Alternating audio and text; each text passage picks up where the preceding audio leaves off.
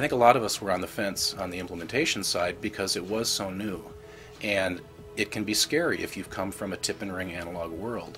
But what we found between the Axia documentation that did a great job of explaining how the IP piece and networking works with Axia as well as how it works in the real world made it very easy once we understood it. And there will be a little bit of learning curve of just the change between tip and ring to IP in general. But as I said before, that's something that happens now, and it's going to happen in the rest of the pieces of broadcast engineering. But for people that are on the fence, I would say go ahead and make the decision, because it is going to happen whether you like it or not, and we've really embraced it. I'm Tom Nelson. I'm the St. Paul Engineering Supervisor at Minnesota Public Radio. What we have along the wall here is we have the punch blocks that have interconnected us between all the studios that we've had in the legacy facilities, and these wrap all the way around, and they're familiar. We all know them as broadcast engineers. When we put in the Axia system, we had to take the existing equipment and connect it up to the Axia nodes, plus we had to also connect up to some of the legacy equipment that was still going to be on punch blocks. And so the way we did it is we had all the nodes, and we used pre-made Cat5 patch cords, and either brought those out directly to the pieces of equipment using XLRs, or we also had to pick a couple areas where we tied back to punch blocks to be able to connect up legacy studios that at this point we weren't converting to Axia, and we had to make sure stayed analog. Here's how we're connecting basically old infrastructure to new sources that used to come into our old SAS router are now paralleled into these audio nodes. So that gets audio from legacy control rooms into the Axia router. So you've seen what we have in the existing facility to be able to connect up to our legacy studios. We can now go over to the other side and look at how we're integrating with the Axia equipment.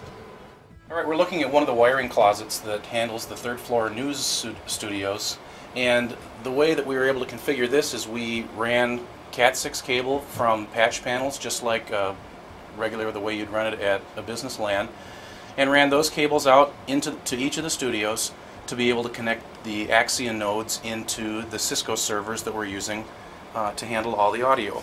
And below the Cisco switches, you see that we have the Axia mix engines that are all centrally located. All the fans are outside the studios, and so all the equipment can be completely quiet in the studios.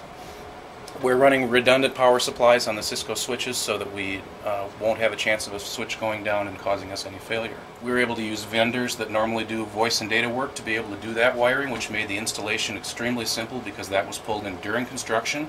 At the same time, they pulled in all the business LAN wiring that we needed in the new facilities. This is a button panel made using the panel designer, and essentially this allows us to pick what we're feeding to the monitors in this room. So we can also heard from dentists living there.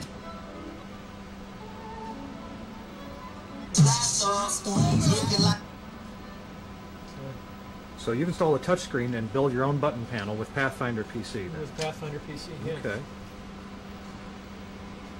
And it works real nicely.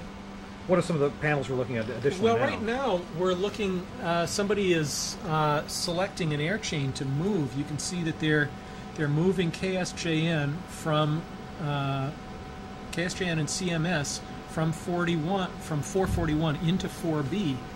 So now all someone has to do is go into 4B, push the preset and take button, and those air chains will have moved into.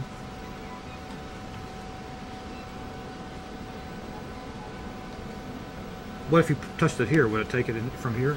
Yeah, we could actually force a take from here. And then we're looking on the right side. On the right side, that's a virtual router, basically a subset of the routable sources and destinations. It just tells us which air chains are coming from which rooms. We were talking over lunch about how many sources and destinations we have. We've got something like 750 sources and 600 and some odd destinations. That's a lot to sort through if all you want to do is change what control room is feeding what air chain. Mm-hmm. So you create a virtual router, a subset that has just the inputs to air chains as your destinations, and the control rooms that you want to be able to go to air from as your sources. The biggest thing was probably just the change in mindset of you have to let go of, in some ways, how you did it before and the mentality that went along with that, and understand the system well enough to see what it's capable of doing, because as we found that there aren't that many limitations once you get it installed, but there is a change in mindset both for you and talent of all of a sudden all of the roadblocks that you saw before, all of a sudden most of them are gone. Roadblocks like what? Mix minus confusions, inserts, being able to have talkback and not have to make it a big complicated system to make talkback work back and forth. Audio routing, getting to other sites, like we talked about, having STL transmitter site across the street connected by fiber. It doesn't matter, it's like it's right here in the building. The hum and buzz of all of a sudden we've got an open pair or we've got a phase flop or something, all that is something in the past.